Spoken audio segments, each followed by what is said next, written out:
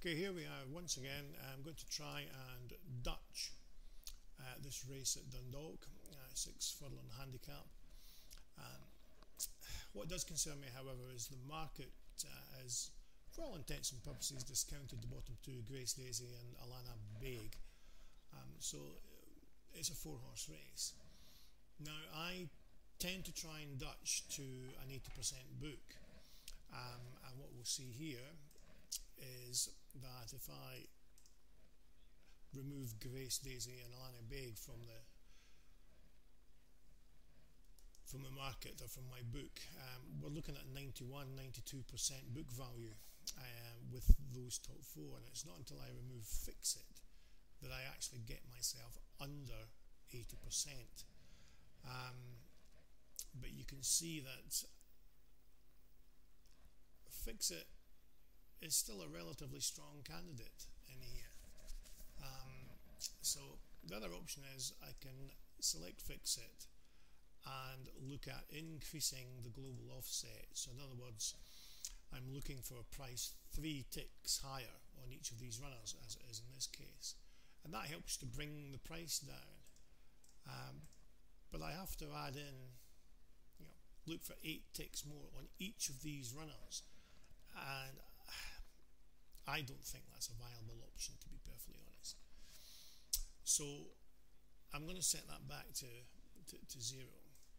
The other option I can do is to say, okay, let's see if we can get Fix It down on its own, but I'd need to go with a much bigger tick offset, and even then, looking for 20 ticks above what it is at the moment, and it's only getting us down to 86, so perhaps I'd need to go to something like 40 ticks to get it towards 80.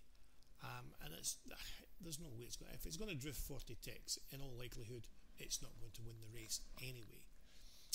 So with that in mind, I'm looking at doing 76.8.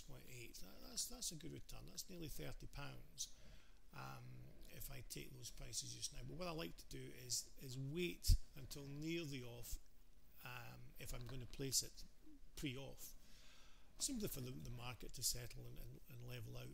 You tend to find that the book value flattens off and comes down a little bit.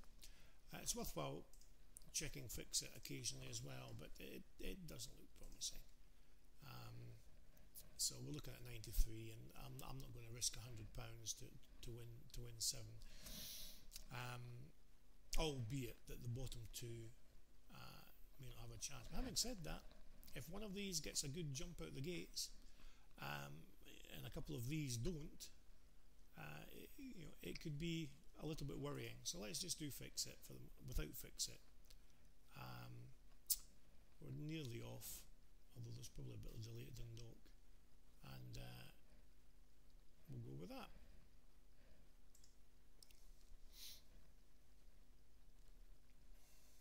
And we go. So it's really Fix It is the danger here that we obviously don't want. The option also exists, if these come in, we could trade out for a profit, but let's see how it goes. It's 6 furlong handicap, so let's wait till we're halfway through. You can see Fix It is coming in, which is causing all of these to drift out a bit. So we really need Fix It. I think he's the danger.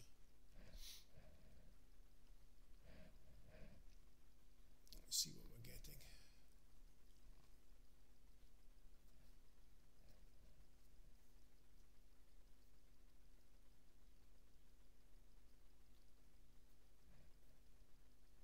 This outsider's come in very well as well. He may actually turn in to be a danger. Right, Fix It's gone. There we go. I think we've got it now. We can obviously trade out just to guarantee it, and it's possibly worthwhile doing that, but we're okay. One of our picks is going to win. So you can see there that option where we had the option of